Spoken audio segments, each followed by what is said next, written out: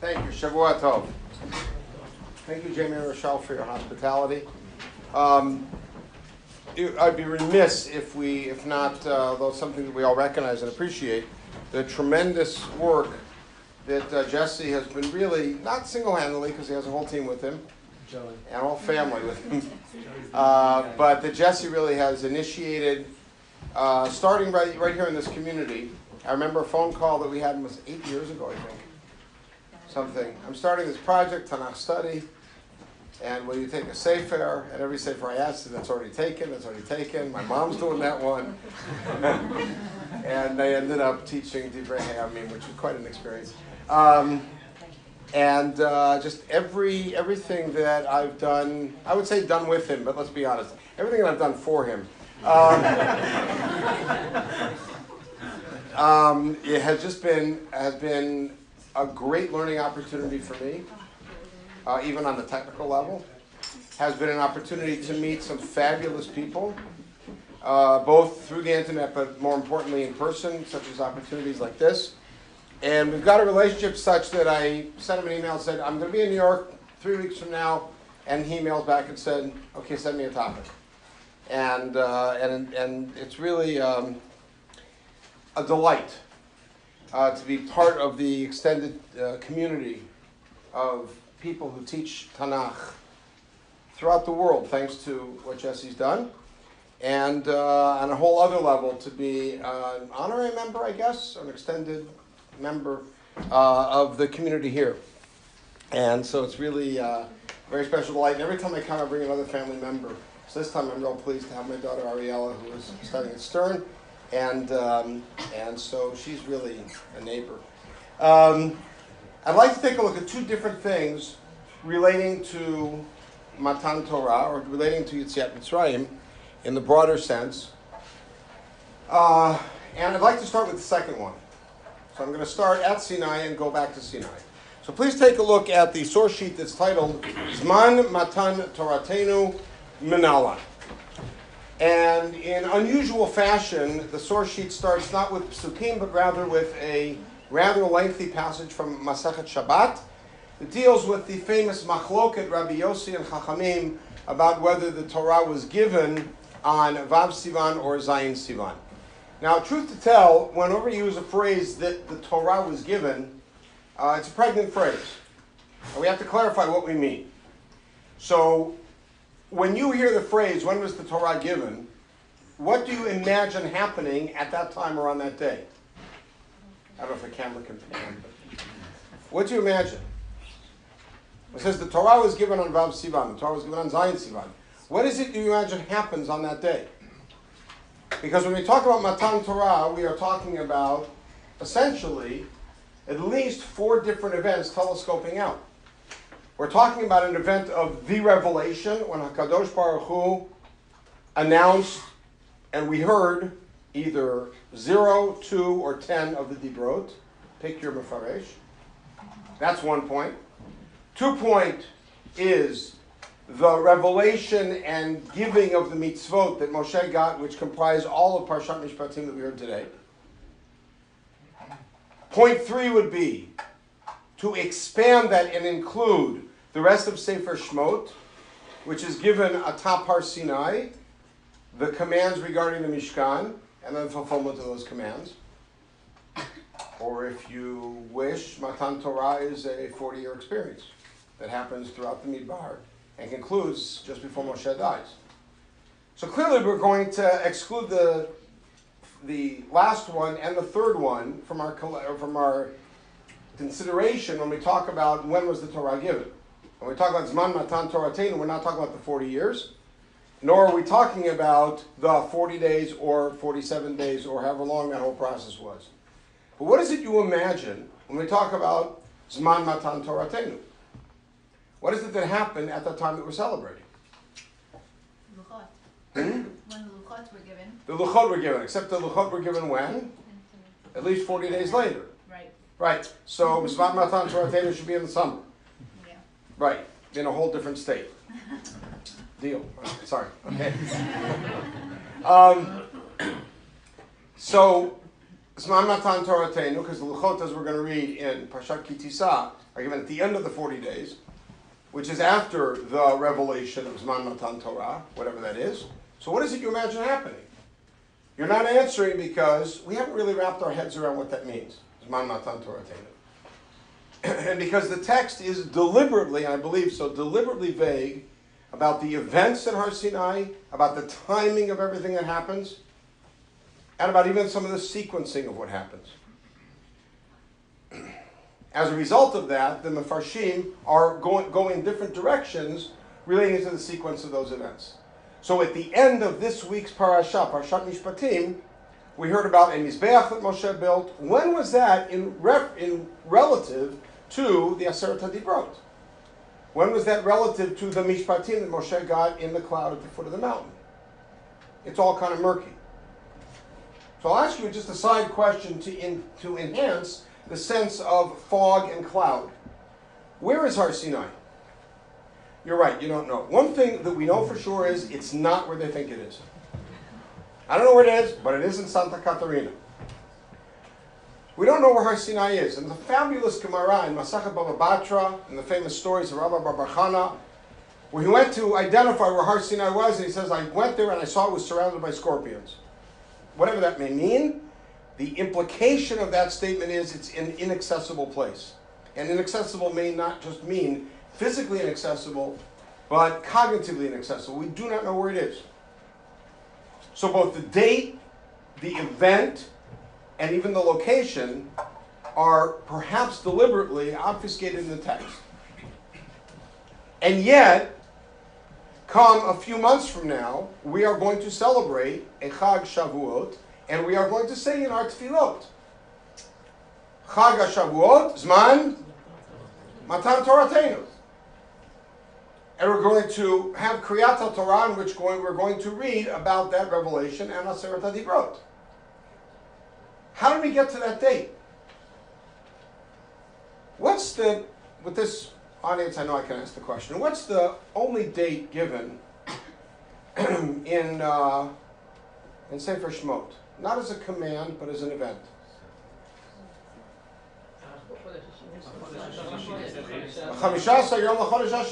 The day of hunger. We're going to actually go back to that date in a moment. Otherwise, when is Matan Torah? Well, they arrived by Chodesh HaShlishi. Beyond that, we don't know.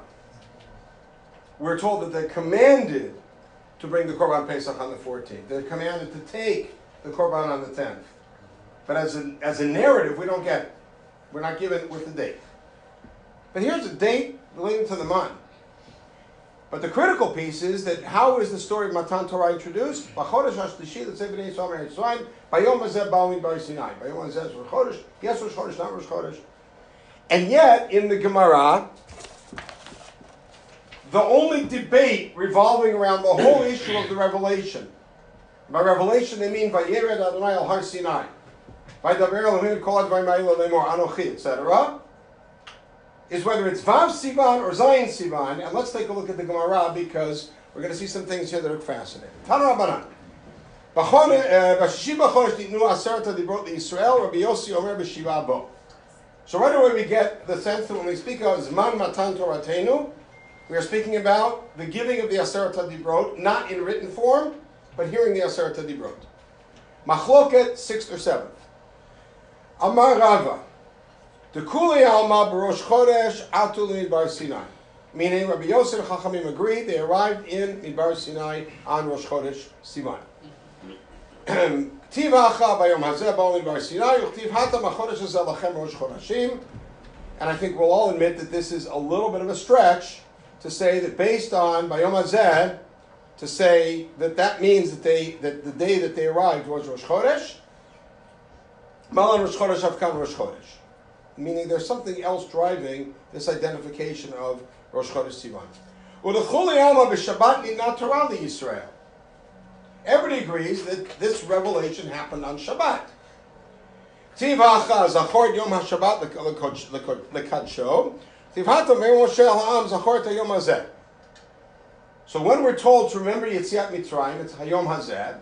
And so therefore, Zachor Yom HaShabbat L'Kadsho, they understand it must mean Zachor this day, Shabbat. Meaning, I'm saying it on the day of Shabbat.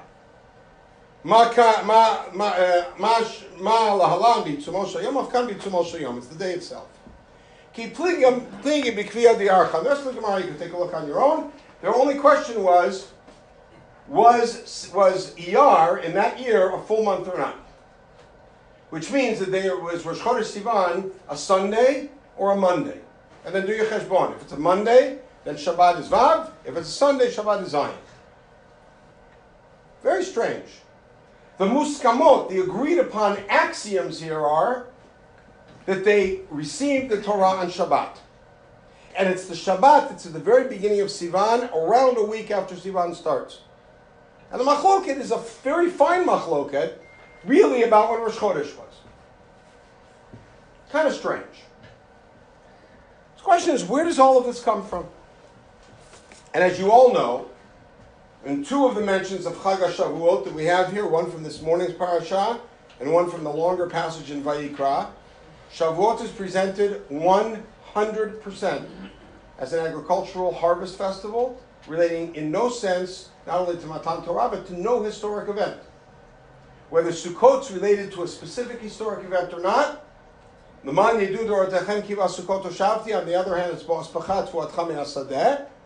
so whether we relate Sukkot to a specific historic event, it's not a historic event that happened at that time. The only one of the regalim that's related to a historic event that happened at that time is Pesach, Chag HaMatzot. But Shavuot has no connection whatsoever in the text, not here, not anywhere in the Torah, and not in the perhaps mentioned in Sefer Yirmiyahu, with Matan Torah. So how do we get there? So there's always the easy answer, which would mean we could go straight to the second shiur, which is one word, which is Masoret. We have a Masorah that happened on Vav Sivan, except we have a Masorah that happened on Zayin Sivan. Well, okay, we'll deal with that. And therefore we can move on. But I think that perhaps we can find it in the text. I want to start, turn the page, but I want to start by making a suggestion about the nature of narrative in the text. And it sounds like an outrageous suggestion until you consider it, and then I think you'll find it compelling. We generally read a narrative in sequential fashion. Even the school that says, Ein Mukdam Muchar BaTorah, assumes that narrative is presented sequentially, and one event follows the other. And when it is put out of order, it's for a specific reason. The school of Ein Mukdam Muchar BaTorah always has to defend. Why did the Torah write something out of chronological sequence? Because the default is chronological sequence. And that's fine. But we also make an assumption, which I think is a faulty assumption, which is when there is going to be a narrative, that narrative will be all-inclusive of all major events happening. In other words, if we have a particular story about Yosef, we will assume that as we're hearing that story about Yosef, all the other things that are critical that are happening in Mitzrayim are going to be told within that story, and not shelved for later, because they're some sort of an intersection. But that's not the case. The case is that the Torah tells a story, and it isolates, perhaps anticipating ADHD, I don't know, but it isolates the story and finishes that story out, and then goes back to tell another story. And case in point, how long did Abraham live? 175. Where is Abraham's death recorded? At the end of Parashat Chayei Sarah. What followed Parashat Chayei Sarah? Parashat Toldot. How does Parashat Toldot begin? The marriage of Yitzchak at the age of 40, which means Abraham was dead minus 35, right? D minus 35, I guess we'd call it. Elon Musk thing. And we hear later about the birth of Yaakov and Esau, which happens when Yitzchak is 60, which means Abraham is still alive. But we just buried him in the last week's parsha. Because that's not the style of the Torah. It tells a story, it finishes the story, goes all the way to the end, and then moves back, if need be, to take another story on. That's a critical piece of the puzzle because if you take a look at something that's not on the page, you have to take a look in your memories. But you'll know it because it was from a couple weeks ago, Parshat B'Shalach.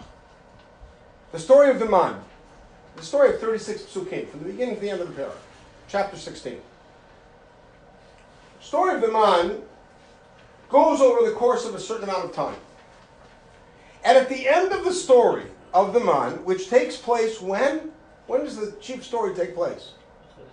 Somewhere between Yetziat Mitzrayim and Matan Torah. To put it a more fine point, between Kriyat Yam Suf and Milchemet Amalek. And towards the end of that story, we're told that Hashem commands Moshe to tell Aharon to take a Tzitzeret Haman and put it where? Lifnei Hashem. And now, Kasher Tziva Moshe v'yanichei Aharon lifnei ha'edut. Edut what? Edut? Excuse me? Edut, what's that? What is edut? What? Oh, you know that. I know that. We all know that. Except, where are the luchot to? No luchot yet. No luchot yet, because the luchot are an edut to what event? Something that hasn't happened yet. It gets better. Uvnei Yisrael achlu et Haman 40 shana. Ad Boam el Ktsei Eretz Canaan. Et Haman achlu ad Boam el Eretz Hoshana. El Ktsei Eretz Canaan. How did that get in there? What 40 years? What kind of 40 years do we have here? What's the answer? It's very simple. The story of the man, whether written or given orally, is given at some point at Har Sinai, we'll say, or even earlier. When does Moshe Rabbeinu write the Sefer Torah? Before he dies. So he edits the story of the man. It says, by the way, we've been eating the man the whole time, and it turned out to be 40 years, even though that wasn't the plan. And somewhere earlier in the process, Aharon put some man in front of the edut, which we all know what it is. That's how stories are told. Good. Now let's go into the midbar. And let's just follow the chronology of the story of the man. And I think you'll find something that may be surprising. Vaysu me'ili, top of page 2. ויבואו כל אדם בני ישראל מדבר סין אשר בין ידים ובית סיני ב-15 יום לחודש השני לצאתם מארץ מצרים, and if you properly identify the date, 15th day of the second month, the month that we now call Iyar, they arrived exactly 30 days since they left, or a month, since they left Mitzrayim. ויבואו כל אדם בני ישראל משה ויעל אהרון במדבר. Now I have a question for you. We arrived on the 15th of the second month. What day of the week was it? You got no idea. Good. I'll show you in a minute. What? Sunday. Sunday. Why Sunday? Because when else you can take a trip? Must be Sunday. What? We'll see. Well, good. ויאמרו עליהם בני ישראל, מי ייתן מותנו ביד אדוני בארץ מצרים. Sounds familiar. שפטנו אסר באסר ואכלנו לחם מסובה. We were having such a great time in מצרים. כי הוצאתם אותנו למדבר הזה להמית כל הקהל הזה ברעב. In the meantime, you took us out here to kill us with hunger. Okay? Understandable. There's two problems here, by the way. There's one problem which is hunger. There's another problem which is, what do they say? You took us out. So there's a more emuni problem going on.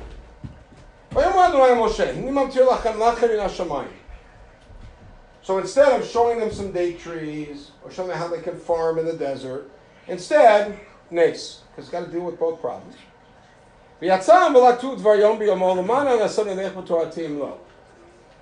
Now, this lechem min hashamayim, whatever it is, and that's exactly what Bnei Yisrael say, whatever it is, and therefore they call it whatchamacallit, which in Hebrew is man, is going to be given for two reasons. The most obvious one is to feed them. The second is the man anasenu, to test them whether or not they will follow Torah. Let's see how that's a test. Vayam bayom hashishi ve'echinu et asher yaviu. Vayam mishneh asher yikutu yom yom. What does that mean? What does that mean? Vayam bayom hashishi. What does that mean? Not necessarily Friday, the 6th day. So on the 6th day, they will prepare everything. And we're not really clear what that means, so let's keep reading. Vahima erev atal aslav ותחס למחנה, ובבוקר הייתה שכבת הטל סביב למחנה. Very nice. ותל שכבת הטל, היה פני המדבר דק מחוספס דק כפור על הארץ. והיו בני ישראל ואמרו איש על אחיו מנהו, was is das, because we know they actually spoke Yiddish.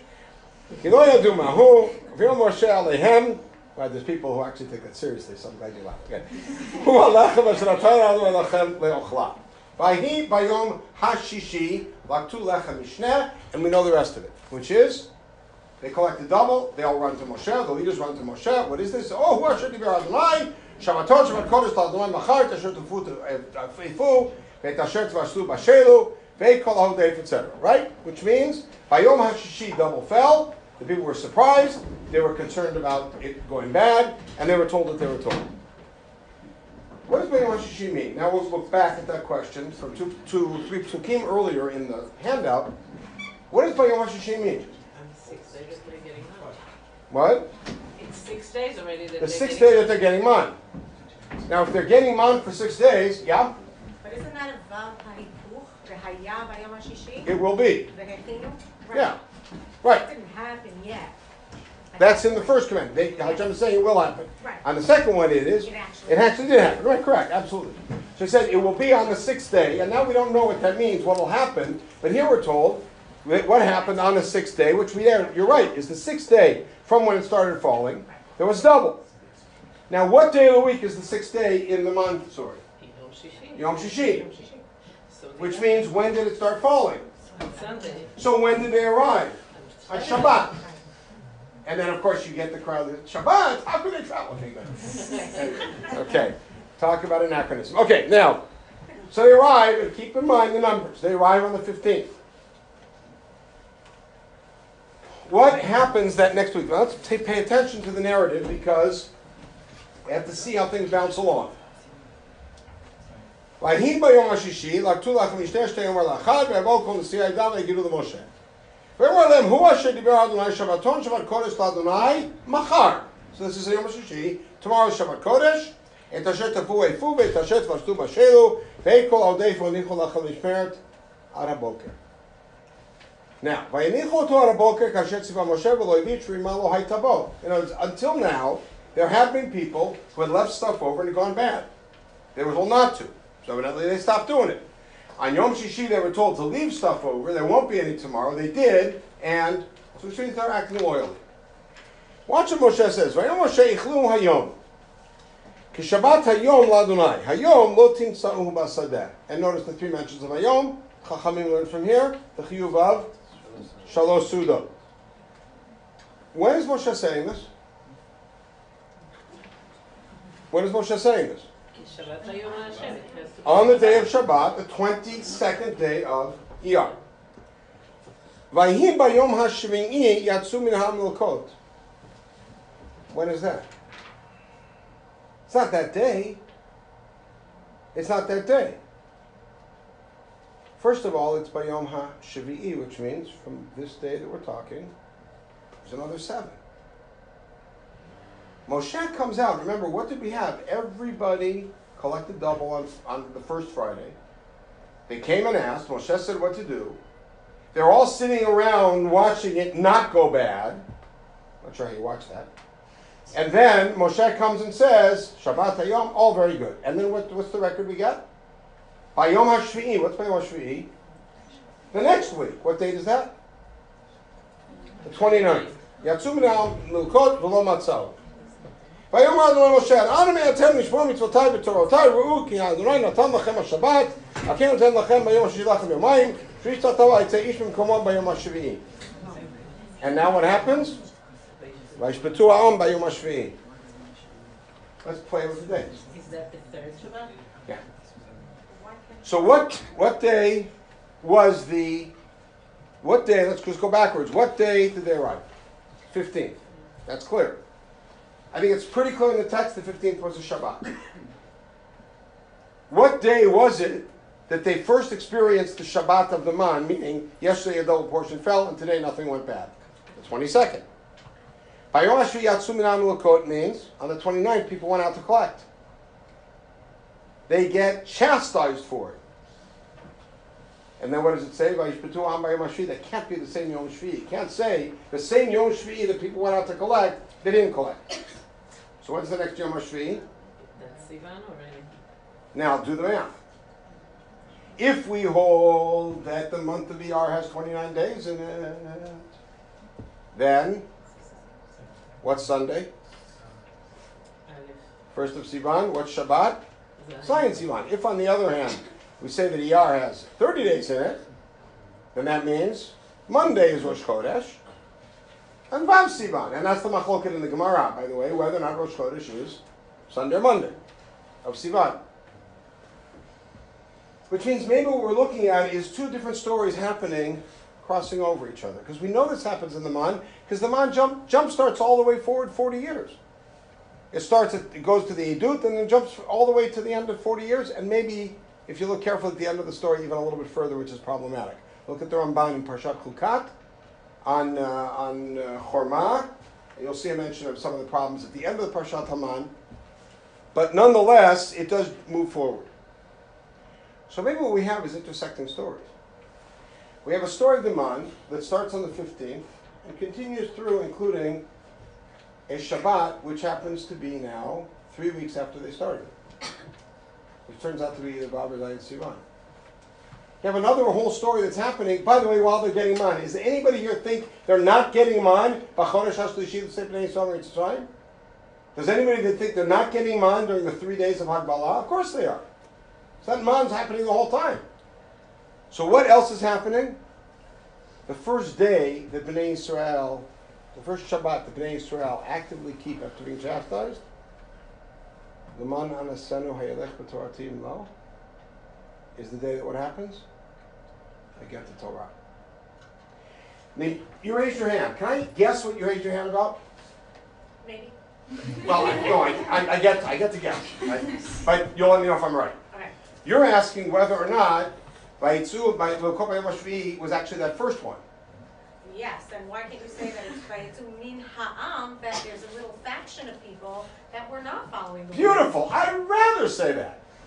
Because then what do we have is something even better. Bnei Yisrael are on the 15th. 22nd, there's this big thing. Everybody's out, and there's some people go out. They get chastised. So when do they keep that Shabbat? Do the math. 29th. And if so, then things actually come out, as the teacher might used to say, Hafle Balefala. Because that means that they have demonstrated their Shmirat Shabbat. And then how is the next Shabbat celebrated? Zachor Yom HaShabbat L'Kadshah. Either way we put it, the connection between the beginning story of the Man, the Shabbatot of the Man, and the story of Matan Torah, the way Chachamim read it, is I think Chachamim are not operating just with the Masoret about Vav Sivan, because then the Masoret's a little confused, Vav Zayin Sivan. I think Chachamim are simply reading this parasha and saying, since we have as an axiom the Torah was given on Shabbat, based on Zachor Yom HaShabbat L'Kadsho and Zachor Yom Hazeh, that it must be related to the violation and then the keeping of Shabbat that happens in the context of the Man. Either they get it on the day that they finally keep Shabbat, which I think is problematic, because then, how does Hashem say in 3 days I'm going to come down? Let's see what happens with Shabbat first. Or they kept the Shabbat on the 29th, and therefore they were told, aha, now we're ready for Matan Torah on the next Shabbat. But either way, I think the date is something that can be worked really out of the psukim if we read them carefully. Can I ask you a question? Sure. I'm just curious. I was thinking about dairy food. That's what we're all here. Didn't they have to like kosher their pots and stuff? The Hachamim say they were eating dairy for 3 days, but man has no status of dairy or meat or anything, right? Isn't it part? Well, that's a question that... Okay, let's see. How many questions we got here? All right. First question is, what religion man is? Like, what power of kosher? I mean, manichita, I don't know what is it, right? We don't know what it is. We know it's some sort of, right? But you have to remember that that has nothing to do with this particular shiur. That's just a general question of, they were clearly eating man from the 15th of Iyar on, Right. 16th of Iyar on, which means they come to Matan Torah, they're eating man. So whole issues of kashering pots and everything else, which led to cheesecake on Shavuot, kind of problematic, right? I mean, one of the overall questions about the man is, how come at that point they don't just start slaughtering their animals? right? Is it not enough for them? Then you have the Parshan Bahalotcha, Tzon Uvakar Yishachet Lahem, Yinatzeh Lahem, Kol Digayam, right? So maybe it's not enough for them, but still, you think they'd start with that? That's a good question. According to the, I mean, I'm not sure, by the way, what's the makor for the idea that Bnei Israel weren't able to prepare their cooking utensils properly for Matan Torah? It's in the Mishnah Berurah. I don't know how Okay, anything to look at? Any big one of the Haronim. Okay, so Not it's before that. fairly late, right? Okay, part 2, which may or may not connect, but we're going to go back to Sinai, going to go backwards.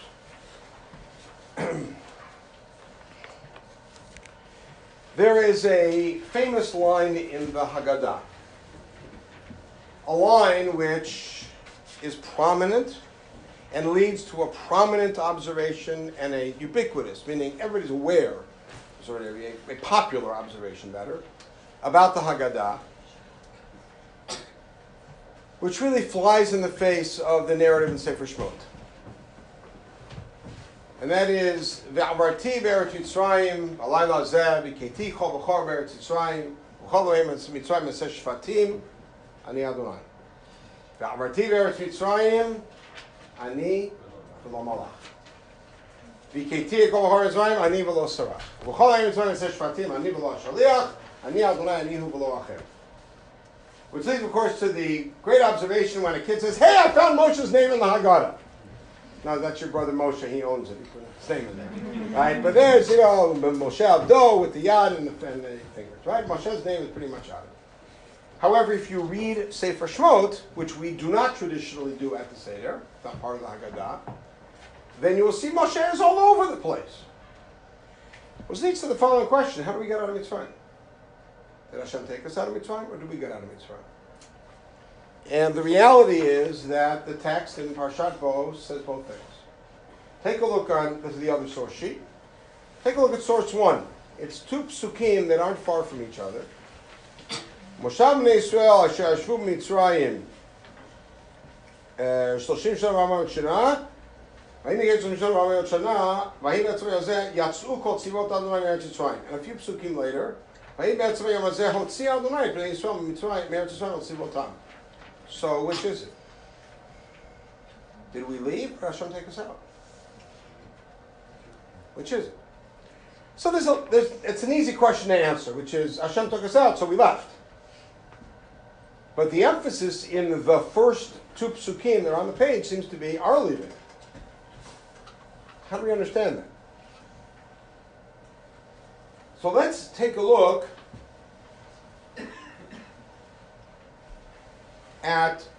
we'll focus on source 4. We'll look back a little bit at source 3, but source 4 is the entire Ma'amad HaSneh.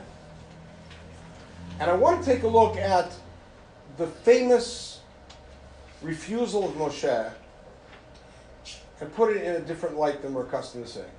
I think it's a different light. Moshe. היה רואה צאן יתרו חותנו כהן מדיין וינהג את הצאן אחר מדבר ויבוא על הר האלוהים חורבה. So Moshe comes to Har HaElohim. By the way, what's Moshe doing there? Why does he come to Har Elohim? He's taking the sheep away from grazing land. Isn't how forward. It's a place that's choreb. It's a place that's desolate. Why does he go there? So the Sforno makes a suggestion which I think is very appealing. Is that Moshe Rabbeinu, not yet Rabbeinu, but Moshe at this point, was accustomed to going to this place, l'hitbodedut, for tefillah, and for meditation, and trying to come close to HaKadosh Baruch Hu. Do we think for a moment, especially fans of the Rambam's Moreh Nevuchim, that Moshe Rabbeinu became a Navi like that? That there wasn't a process of training? That's the Sforno, but we might mention it further on. In any case, he comes there. We're all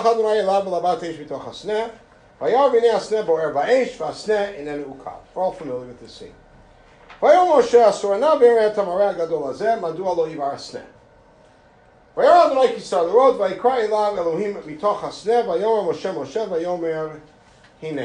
this is the setup. This is what we call the matzag. We're now ready for the dialogue that's going to go on. Vayomer al tikrav halom. This is preparation. Shal nalach me'araglacha k'makom asher tam be'olav admat kodeshu. And now Hashem delivers the message. What's the message? And now you're Moshe. I want you to do this. Be in Moshe's. You can't be in Moshe's shoes because they're off. But you're in Moshe's place. I don't get to say that often. You get that with Yoshua and Moshe and Zeh. Vayomer, Anochi Elohei Avicha, Elohei Abraham, Elohei Yitzchak, Elohei Yaakov. Vayaster Moshe panav ki arei me'abit al Elohim. So Moshe turns away. He's afraid now. He realizes that this is the vision of God. He can't see it. Vayomer Adonai, Ra'o ra'iti et oni ami asher b'Mitzrayim ve'tzarkam shamati b'nei nogsav ki ra'iti machovav ki yadati machovav. I see the pain and affliction that my people are going through in Mitzrayim. You're Moshe Rabbeinu. At that point, what's your reaction? And good.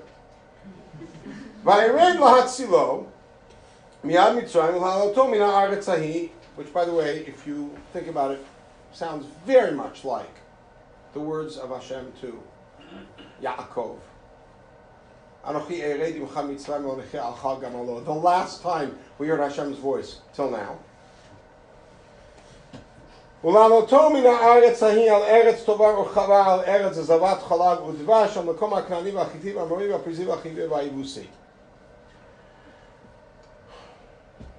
And so far, you're Moshe Rabbeinu. What's your reaction? It's about time. Shkoyach. I got a 50-yard seat. Very nice. Actually not. I'm in the end zone here. ועתה הנה צעקת בני ישראל בא אליי וגם ראיתי את הלחץ שמצרים לוחצים אותם. Now the word viata, if you're Moshe Rabbeinu, might have been like, uh-oh. Because viata would be, okay, now here's your job. But instead viata is, and now I've heard, well, why is Hashem saying, and now I've heard their voice? Because maybe Hashem is responding to Moshe's unasked question, which is, what took you so long? Okay, their cries have come up to me. I've heard them. The pain is so terrible, and it's a theme we find out throughout Tanakh, most notably in Sefer Shoftim, when Bnei Yisrael are just in such terrible pain that their cries are so anguished that HaKadosh Baruch Hu responds. It takes a certain level of brokenness to get there. Good. V'ata. This is where the shoe that's not on drops. L'cha v'eshlachacha el paro. Now this is where if you're Moshe Rabbeinu saying, I don't get it. You just said what? What did you just say? I'm going to go down, I'm going to take him out, I'm going to bring him up. And I said, Shkoyach, Chazak u'Baruch. Which, by the way, is a very funny thing to say to Hashem.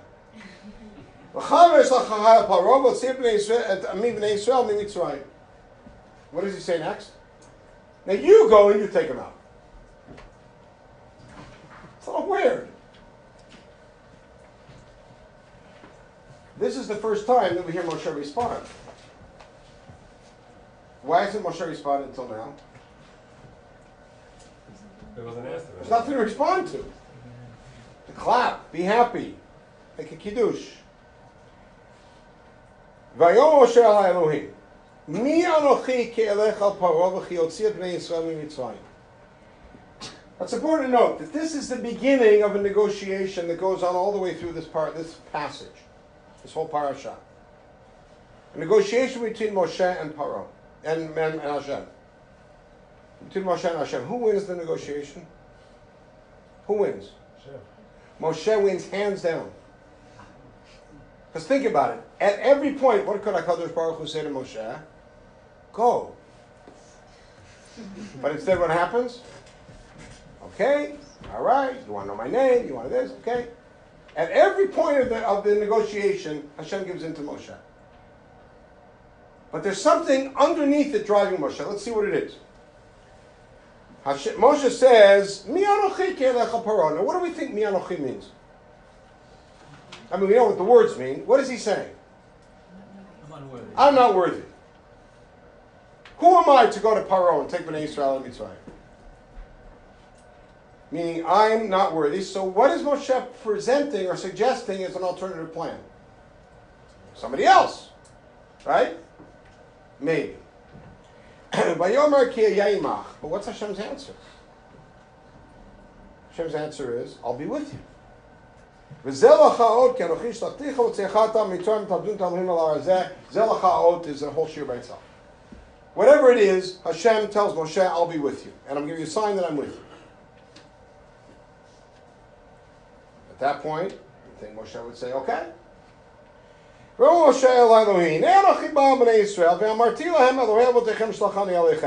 way, Moshe says, I'm going to come to Israel and say, what? Elohei? What? Avo? Techem. Why? It's not his. He's not been part of them forever, really. Vamruli mashmo. You guys have a secret handshake. I don't know. There's some secret name of God. What is it? Ma'omar alehem. Now, by the way, again, at this point, HaKadosh Baruch Hu said, just go. Instead, what does he say? Say my name. Vayomer Elohim al Moshe Eyeh Asher Eyeh. And in what's a delightful irony, he turns an answer which essentially says, I have no name. What does Eyeh Asher Eyeh mean? I am. And he turns that non-name into a name. Ko tomar al bnei Yisrael Eyeh shlachani alechem. Vayomer od Elohim al Moshe. Ko tomar al bnei Yisrael. Adonai Elohei Avotechem Elohei Abraham Elohei Yitzchak Elohei Yaakov Shlachani Alechem Zeshmi Le'olam Zezuchi L'dor Dor. I'm giving you all the names you need. Ehiyah, Hashem, okay, Avotechem, you name it. You got it all. Go. But not yet. Lech v'yasavtat zignei Yisrael v'amarta lehem Adonai Elohei Avotechem nir'a Elai Elohei Abraham Yitzchak v'Yaakov Lemor. And now I'm going to give you the secret handshake. Because what do they all know, or at least the elders know, that their great-great-great-grandfather, or however far back you want to go, said on his deathbed? What did Grandpa Yosef say on his deathbed? Pakod yifkod. And so therefore he said, Pakod pakadati etchem. Why is Hashem telling him this? Because he's trying to give Moshe the bona fides. He can come and say, I have the inside track. Hashem really appeared to me, because no way I could get this information from some other shepherd out in Midian. ותעשוי לכם מצרים. ואומר עלה אתכם מיוני מצרים על ארץ הכנענים והחיטים והאמורי והפריזי והחיבי והיבוסי על ארץ זבת חלב ודבש. ושמעו לקולך. Now that I'm with you, now that you know my name, and now that you know the message, they'll listen to you. ובאתה אתה וזקני ישראל על מלך מצרים. Something is a new thing. You can't go alone. You got to go with Ziknei Israel, which means Hashem, again, is hitting him a little bit. That's a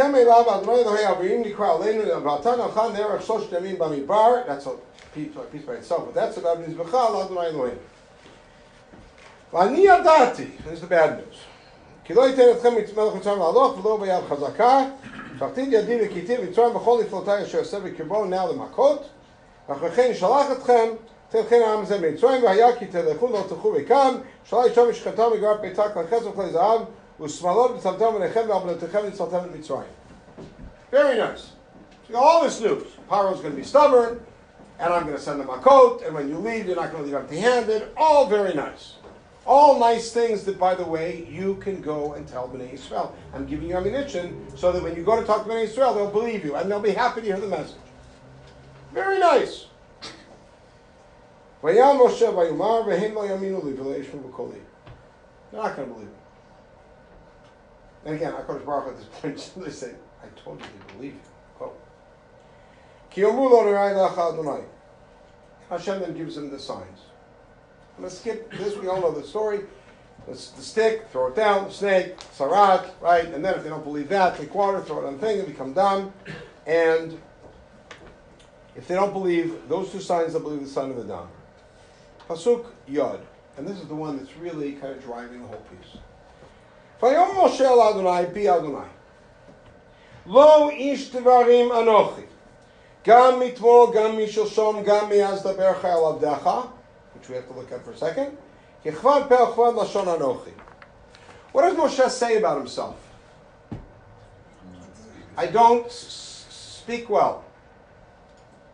Except the Rambam would throw something at me if I were to do that. Because he's scandalized by the thought that Moshe, Avi HaNevi'im, the most important spokesman of HaKadosh Baruch Hu in history, would have deficient speech. So what does Kvad Pel Chvad Lashon mean? A lot of different interpretations. I don't know the language of diplomacy. I'm afraid to speak in front of crowds. But then there's another piece to the puzzle. What does that mean? Gam mitmol, gam mishalshom. So I'm familiar with the Midrash. Tmol, shalshom, gam, 7 days. Tmol, shalshom means what in Tanakh? Ever. My whole history. What does gam mi'az daber chalavdecha mean? I think it supports the Sforno. That Moshe has been getting Nevuah for a while. And how does Moshe know he's not an Ish Tvarim? I've never been able to talk to you. But the critical piece here is, Moshe again is refusing the agency. And with everything said, he now falls back on this idea that I can't speak, whatever that may mean. I can't speak well, I can't speak with erudition, I can't speak in a compelling way, I can't get certain words out. Even Ezra has an interesting comment that there were certain consonants he couldn't say. Hashem says, I'll give you words to say that don't have those consonants. It's great, Ibn Ezra. Whatever it may mean. He's falling back on it, he could have said that at the beginning. But he doesn't want to go. Why does he not want to go? So let's look at the end and maybe we'll get a sense. Hashem says to him, Misam pel adam yasu milem mochavei shofikeach levar anochi Adonai ata lech anochi ayeh im picha v'yiticha asher tedaber. Which means I take care of erudition and I'll tell you what to say. However we understand it. Unclear what that means, but now Hashem gets angry and listen to what he says very carefully. I know that Aaron will speak, which means even though he's older than you, he will accept your position as being higher. I mean, it doesn't mean you have to twist that to have it mean that, but that's what it plays out. How it plays out. So you're not going to speak to Paro. Who are you going to speak to? Aaron.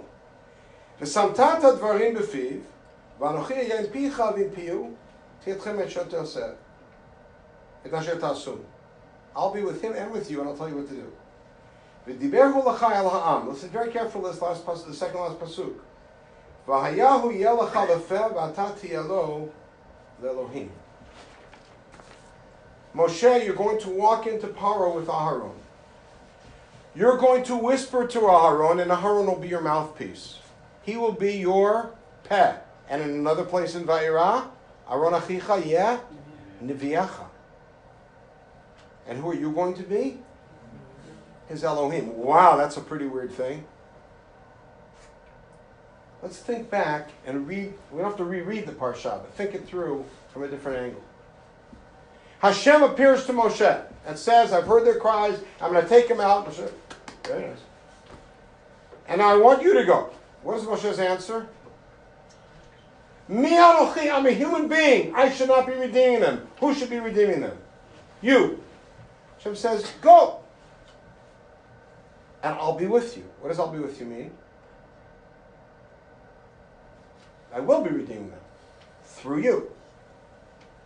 You want me make you meet your agent? I got a right name. Here's the name. They're not going to believe me, okay? Go tell them a secret code and everything else. And be convinced that I'm with you. Because what's bothering Moshe? There's an essential theological problem that's bothering him. It's not about humility. It's not about timidity. It's not about speech defects. It's an essential theological problem. Who redeems Am Yisrael? Moshe's position is the redemption should happen through HaKadosh Baruch Hu B'chvodo V'atzmo. And HaKadosh Baruch Hu's position is, through you. Anochi eyeh im picha. Eyeh imach. I'll be with you, but you got to be the one to activate it.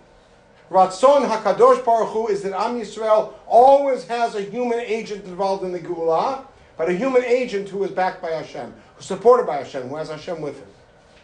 This is the battle at the snare. This is the fight that's going on, if you will, in negotiations. So HaKadosh Baruch Hu continues to give in to Moshe. In so far as he gives Moshe the backing, the support, the presence, and even to play to the Egyptian court the little parlor tricks. Moshe still won't go. What's the compromise? What's the meeting in the middle? It's going to be a divine redemption. And who's going to be to play the role of the Redeemer? You are, is what I wanted the whole time. But you think it should be a divine redemption, so you know what's going to happen? You're not going to walk in like a human. Aharon's going to be your Navi. It's a wild and crazy approach. But if you think about it, it's not that much different than what's happening in Paro's court. It means that HaKadosh Baruch Hu is meeting Paro, as it were, in his court and his terms. Where he's the deity, he's got his Navi. So what happens? What is Moshe's first message when he comes into Paro? Moshe's first message is, Ko Amar Hashem, B'ni v'chori Yisrael. That's the message he's supposed to give him. I am not myself anything but the spokesman. By the way, who's saying the words? Aaron is. Aaron is quoting Moshe, who's saying, Ko Amar Hashem. Which means both things are happening. There is a divine redemption happening because consistently Moshe points. But there's a human redemption happening because Moshe and Aharon take an active role in making it happen. They don't sit back and watch miracles happen. They effectuate the miracles. This, of course, is fantastic because it empowers Am Yisrael eventually to take matters into their own hands. And I mean this not cliche, but literally, be'ezrat Hashem. And we see that happen in the first war that we're told to actively fight with Amalek. We take up arms, and yet he lifts his arms. Moshe lifts his arms. Be'ezrat Hashem, we fight Amalek. And that's the model for the war. That's the model for the redemption. But there's a danger in this. Especially living in Mitzrayim, the danger is we could end up deifying Moshe and thinking that it's Moshe himself who took us out. And therefore, what's the granddaddy of all makot? What's the pachin panim, to borrow from our neighbors in Brooklyn? A cliche. What's the slap in the face, the real punch to the gut? Makat b'chorot. And how does Hashem announce Makat b'chorot? Kachatzot halayla, ani yotzei b'toch Mitzrayim, va'avarti ve'eretz Mitzrayim b'layla hazeh. And now it's Hakadosh Baruch Hu b'chvodo v'atzmo. What do we see happen through the Midbar as we saw in the first shiur? What do Bnei Yisrael continually say to Moshe Rabbeinu? Lama hotzeitem otanu. You took us out. This is the danger in the approach that Moshe took. And Moshe continually, through the Midbar, has to fight to win their hearts over, to show them that I didn't take you out, it's Hashem. But this is how it started. And how do we respond to that at our Seder Shal Pesach? We don't read Sefer Shemot. We read some Psukim and Devarim. Vanitzak el Adonai Elohei Avotenu. Vayishma Adonai Koleinu. Vayotzienu Adonai miMitzrayim b'yad chazaka v'zruah l'tu'ah v'mor gadol l'otot l'muftim. No mention of Moshe anywhere there. Ultimately, we bring it back to the message that we want to bring. But the message that had to go through several permutations, as we see in the back and forth between Moshe and Hashem at the snap, that has reverberations all the way through the Midbar and all the way through Moshe's career. And negotiations that we have to continually be aware of, and every year at Seder Shal Pesach have to respond to, and to fix, as it were. Like either leaving Moshe's name on the side, and making this Ani v'lo malach, Ani v'lo saraf, Ani v'lo shaliach, Ani Hashem, Ani hu v'lo achem. Shavua tov.